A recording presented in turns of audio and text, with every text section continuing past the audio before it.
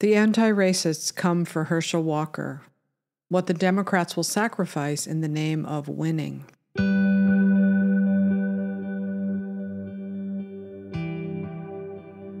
Quote, "Everybody can be great, because anybody can serve.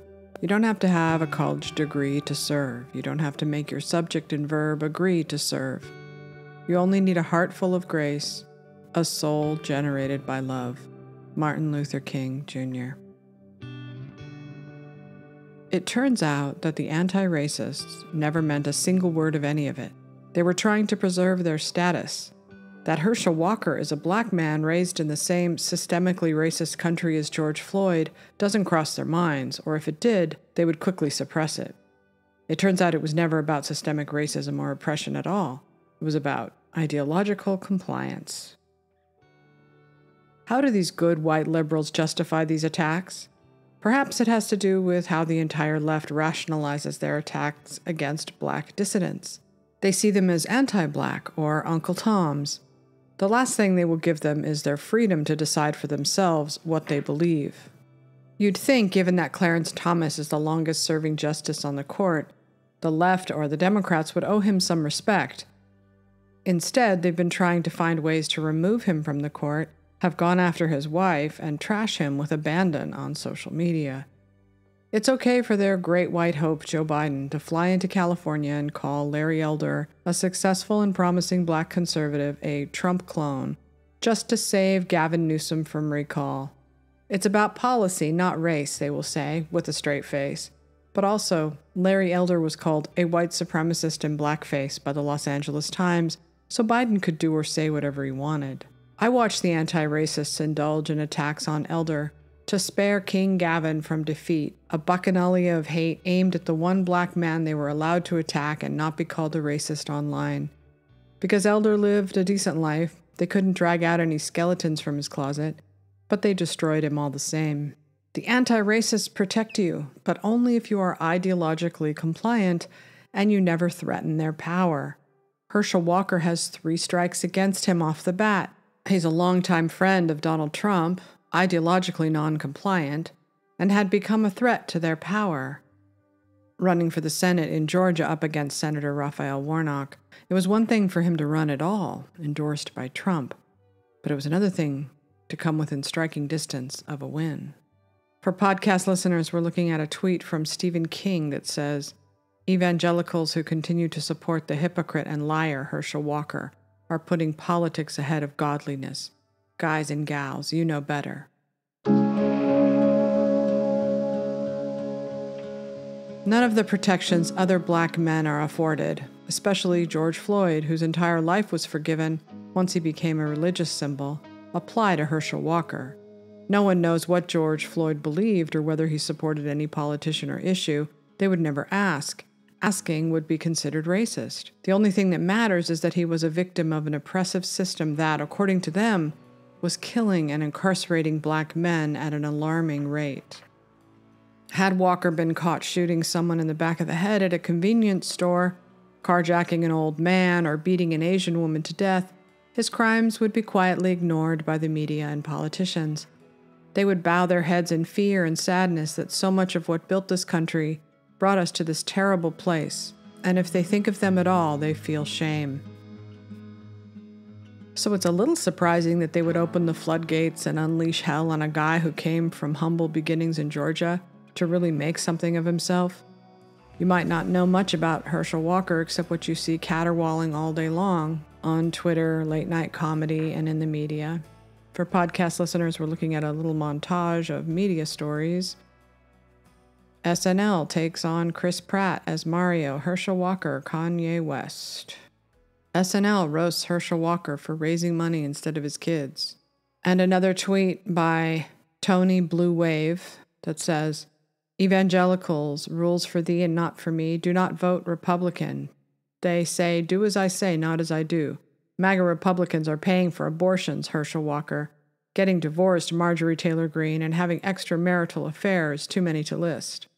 In another tweet by Chet Y that says, "Best Women's March DC sign. Do we have to be Herschel Walker's girlfriend to get an abortion?" Ha ha ha ha, so funny. And by Shannon Watts, "If Herschel Walker were a woman who had an abortion, he would have lost the support of the Republican Party and voters, but because he's a man, he can abet an infinite number of abortions and still win a seat in the U.S. Senate, where he'll strip women of their reproductive rights." And then probably the worst of them all by Mr. Jeremy Neuberger, who really thinks a lot of himself. It says, "By the way, this meme is going around. I did say this, 100% true." Bragging about it. And it says, "If Republicans are willing to put a violent, lying, deadbeat dad who is as dumb as a stump and incoherent as a wet newspaper in the upper chamber of the effing United States Congress for 6 long years for partisan gain, they don't give 2 Fs about our country." It's probably not a coincidence that the story broke at the same outlet that employs Rick Wilson, a notorious shark in dirty politics and a founder of the Lincoln Project. I can't prove it, and no one asked, but the Daily Beast has covered the story nonstop. Here are some Daily Beast headlines. Herschel Walker's wife reached out to his abortion accuser. She had an abortion with Herschel Walker. Pro-life Herschel Walker paid for girlfriend's abortion. Herschel Walker's latest abortion denial still makes no sense. A fascinating detail in the Herschel Walker saga. Herschel Walker's campaign knows he's a liar, and they. Daily Show unloads on GOP's baffling defense of Herschel Walker. Like Trump, Walker is not a seasoned politician. Taking on the jackals in the press and blowhards like James Carville and Rick Wilson wouldn't be easy for anyone, let alone an athlete. But what I like about Walker is his authenticity. It comes through in interviews, and I always think, I like that guy. It's not surprising that he would reimburse his girlfriend for an abortion. That's what nice guys do in the land of pro-choice. And every hypocritical Democrat on Twitter knows that. That he rose in a country the left calls systemically racist to become a football champion and Heisman winner should be remarkable and impressive by any measure. But you probably didn't know this about Walker. Quote, "Since being diagnosed with dissociative identity disorder, DID, as a result of trauma he experienced in childhood, Herschel has dedicated his life to helping others struggle with mental health," end quote. No doubt the never-Trumpers like Peggy Noonan and David French are surfing this wave in hopes of yet again purging Trumpism from their party. They clutch pearls, they stand in judgment, they are taken aback, horrified, just as they were with Trump. But American democracy is not a race for Man of the Year. All that matters is whether or not he can adequately represent the needs of Georgia voters. They are voting for America first, and that is something they know Walker will fight for. And yes, Walker's son has been loudly criticizing him for not being a good family man, to put it mildly. But that's just one story about Walker that is amplified in the media again and again to convince people he is a bad person. The problem is he isn't. He made mistakes, a lot of them. But he's trying to remake his life and work for the American people. And look at the attack machine holding him back, the anti-racists. They should be ashamed of themselves. The woman being used by the Daily Beast to drop this October surprise is clearly in Walker's corner.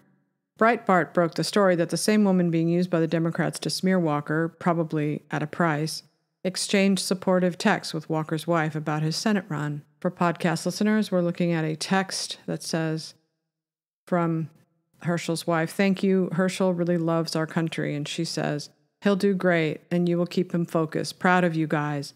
Wishing you nothing but the best for you tonight." And she says, "Thank you." And she says, "Congratulations."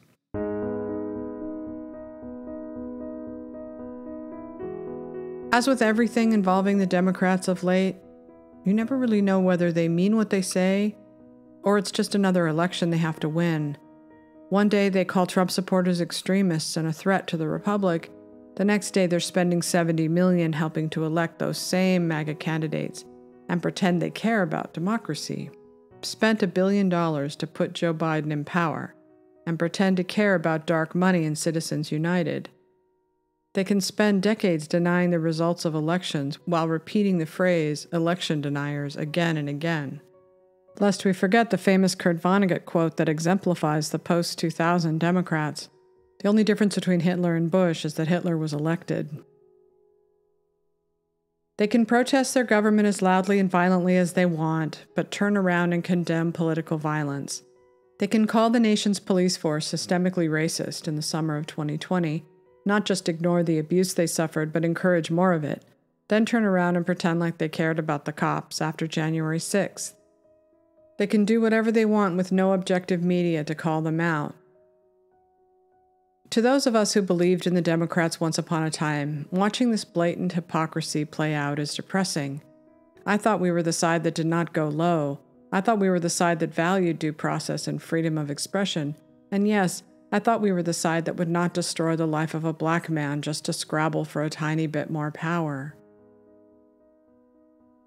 The Democrats are fuming over Roe v. Wade, so they channel their outrage squarely at Walker. They don't want to lose Georgia, but they're also mad that voters in various states now get to decide on whether abortion should be legal or not. Walker is pro-life without restrictions. That means war, anti-racism, or not. But to me, they have betrayed the very foundation of their entire platform in their selective attacks on black men on the rise. I find it hypocritical at best, shameful at worst. I noticed it a long time ago, and I'm getting used to the feeling of disillusionment. As a lifelong Democrat, I spent a lot of time and energy defending both Bill and Hillary Clinton. We had seen what happened to Gary Hart so long ago, a sex scandal that destroyed a political career. We were all willing to disregard and look away after Bill Clinton's many accusers came forward, because by then we knew to win, we had to excuse what we called a character issue. These same Democrats, these good white liberals, these anti-racists, all defended him and Hillary Clinton. Joe Biden is just one about-face after another on nearly every issue. They keep him there, flawed though he may be, because he is useful to them. They should worry that they are pinning their entire identity on purity and moral superiority. They might one day find themselves back where they were in the 90s, sacrificing character for a guy who can win and push the policies they want. In the film Primary Colors, the character of Libby, Kathy Bates, confronts the Stantons, Emma Thompson and John Travolta as the Clintons, on their willingness to play dirty and ruin a man's life.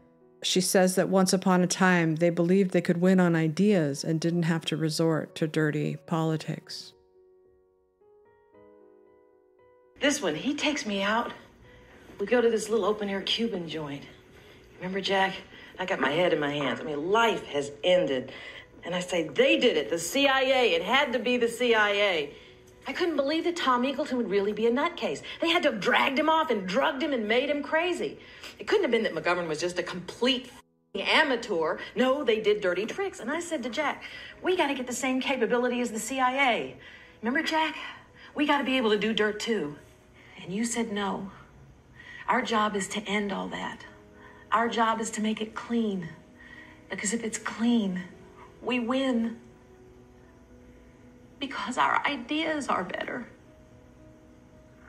You remember that, Jack? That was a long time ago. Libby, you said it yourself. We were young. We didn't know how the world worked. Now we know. We know that if we don't move on this Picker situation, two things will happen. The first is we're dead. Everything we've worked for since Miami 25 years ago dies, and fast. The second thing that happens is someday, very soon, when the romance dies, when they've gotten sick of Freddie Picker's quiet, righteous act, when they want to pull his wings off, some enterprising journalist will stumble onto this. And if he doesn't, the Republicans will lead him to it on their timetable next fall. It'll be another Eagleton, only it'll be our fault this time for letting it happen. Your fault, Libby. Honey, you may be right. All of it may be right. But we can't do it because it just ain't who we're supposed to be. Maybe we could leak part of it, the Clearwater stuff. We know the Republicans have that. Of course, Jack, you don't think they're going to have the rest any day. Now, you think Bryce is only going to tell this story once? I'm sorry, Libby, there's just no discussion. You're right. None. Henry and me have already decided this dies here. I don't think so.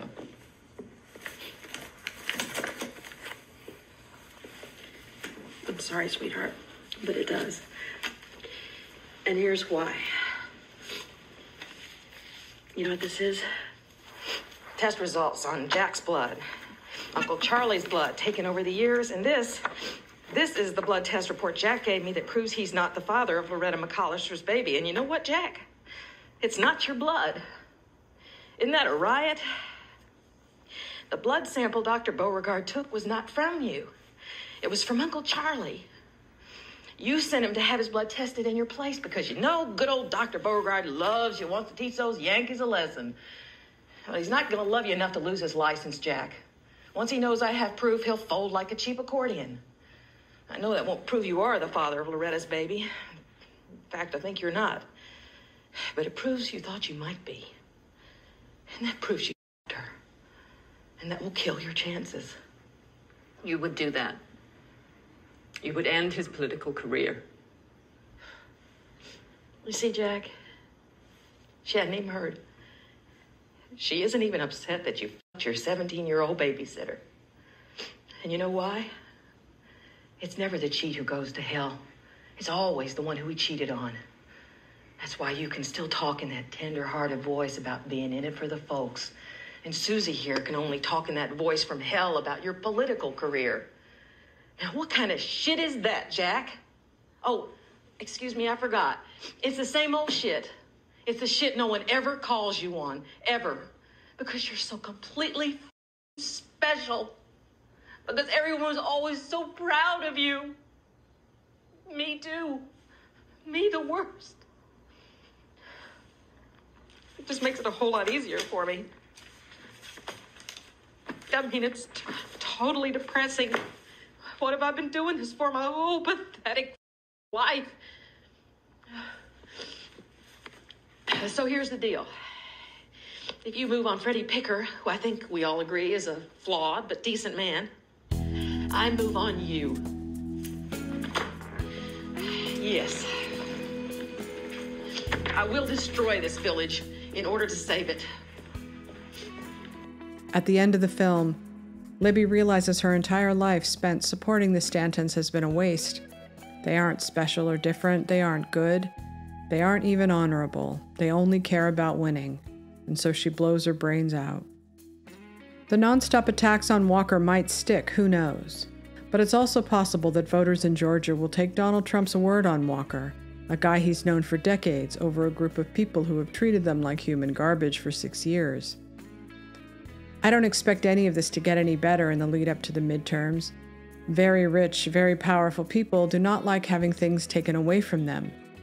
If they're willing to lift the ban on criticizing imperfect black men for this election, you can imagine how bad it's going to get if they lose the Senate.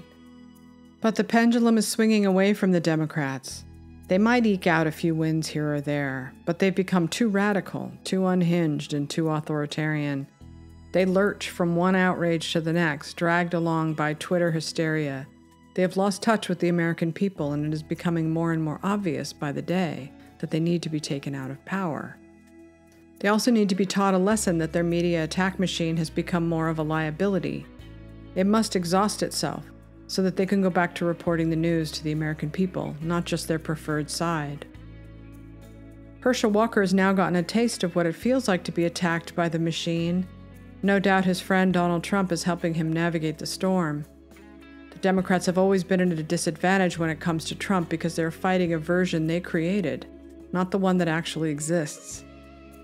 That also seems to be the case with Herschel Walker, whose best offense is simply taking it to the people. Oh, God is good. Now, don't get me wrong, this matches the suit. You know, I was born about 2.5 hours from here, knowing that I was colored. I went to college about an hour and a half from here, knowing that I was black. I have a home here in Atlanta, knowing that I'm African American. But time has changed, and now I'm proud to be an American.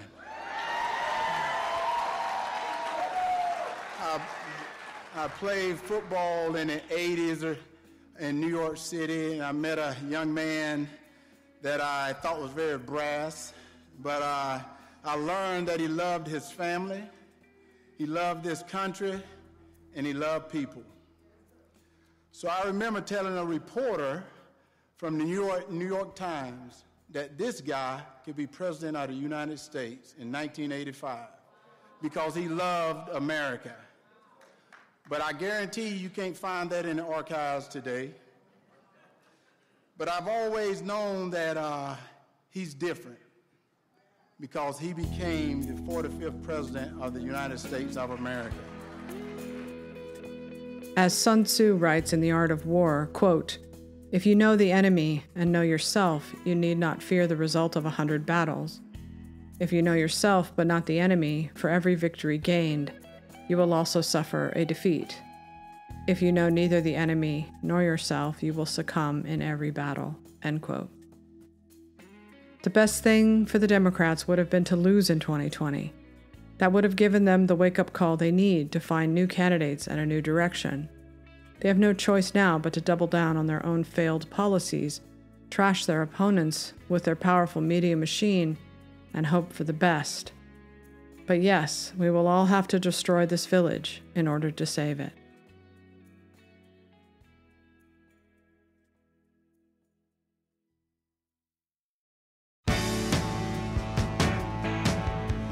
Thank you for listening to my Substack, sashastone.substack.com. And remember, to thine own self be true.